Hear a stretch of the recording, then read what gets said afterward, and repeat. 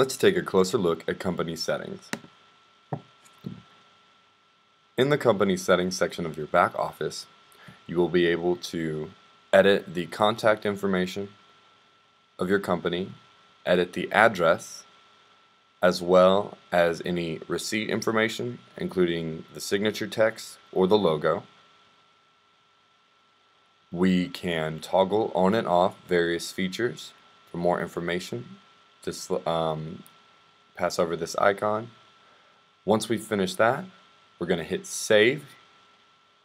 Then we'll adjust our business hours.